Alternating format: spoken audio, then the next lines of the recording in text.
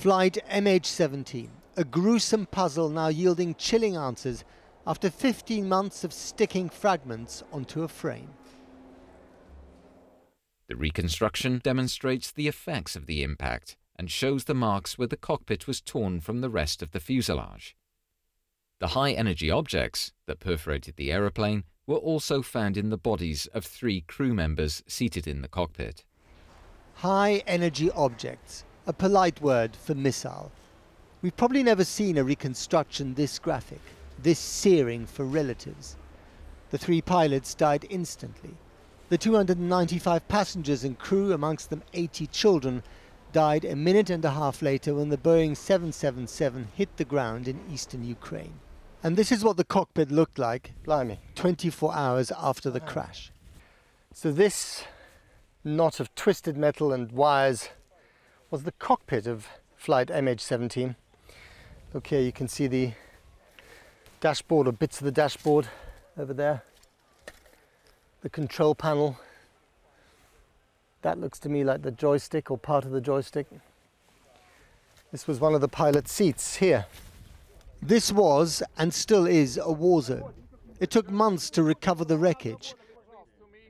And then, in the safety of a Dutch aircraft hangar, another year of painstaking investigation and reconstruction.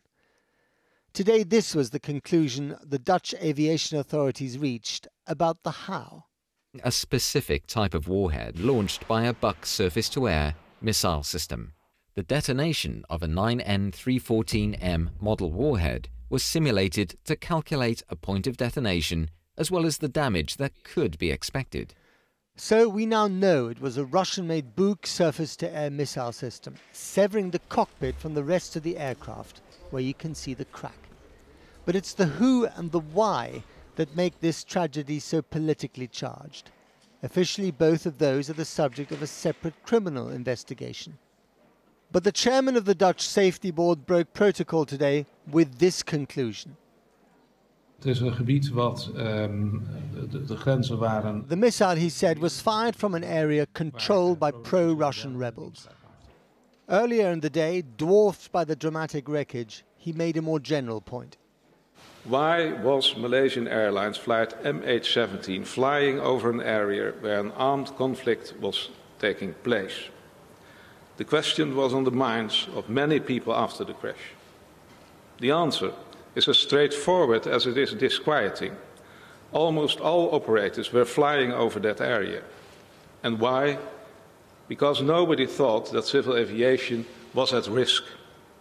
In fact, on July the 17th, 160 commercial aircraft passed over this area, a fact that now seems astonishing.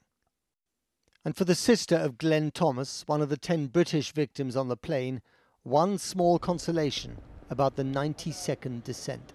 Sometimes people get their phones out, there's no evidence of anyone trying to take pictures, no text messages on mobile phones that have been found on the ground.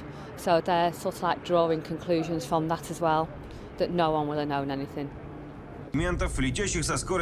Also today, a few hours in fact before the Dutch presentation, another cockpit, another country, another explosion from every possible camera angle. A very theatrical version of the truth with music to match. This production was brought to you by the Russian arms manufacturer who make the BUK missile.